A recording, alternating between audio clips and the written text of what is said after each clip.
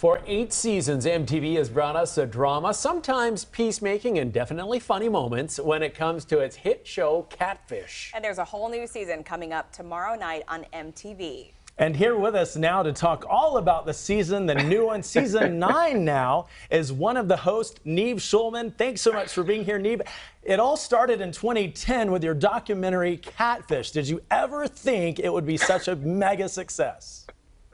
You know, absolutely not. I'm still in shock that I get to continue riding this wave that started, like you said, back in 2010. In fact, I think it's fitting that we're speaking because my dream, which partly is what caused me to get Catfish, was to fall in love with a girl from Michigan, except it was the UP.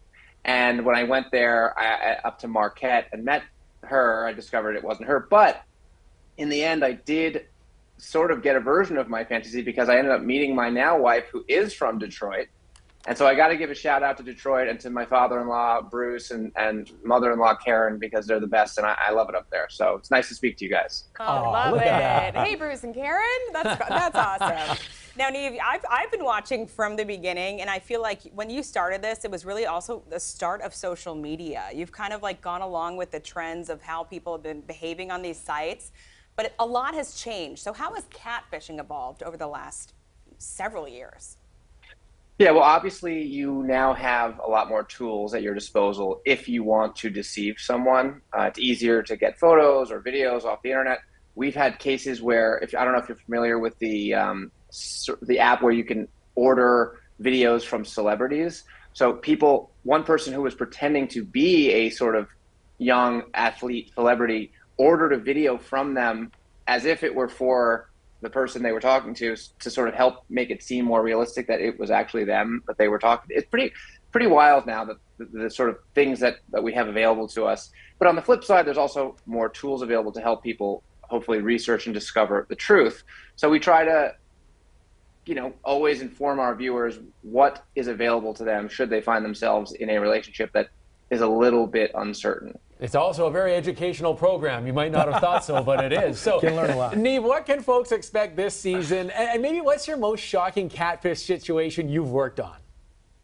Well, we did find this season that we sort of went into some uncharted territory. We helped a couple that met on a fetish website for feederism, which is when one person enjoys supplying or providing food for the other in exchange for photos or videos of them eating it, which was pretty interesting and created a pretty dynamic relationship.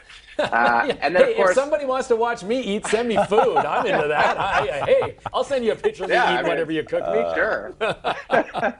But, overall, we deal with a lot of very tense and complicated friendships.